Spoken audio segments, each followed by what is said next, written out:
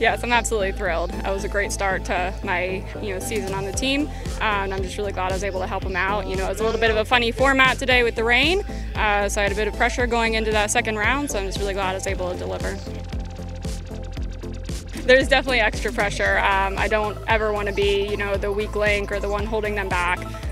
So I'm just really, really glad that, today went well and I've, been able to help the team, and I'm looking forward to the rest of the season where we're going to try and continue to climb the leaderboard.